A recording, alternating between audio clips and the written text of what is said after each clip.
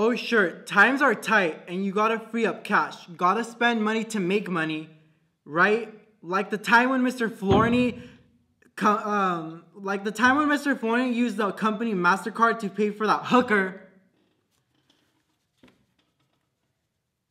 And then she used the card numbers and stayed at the St. Regis for 3 months?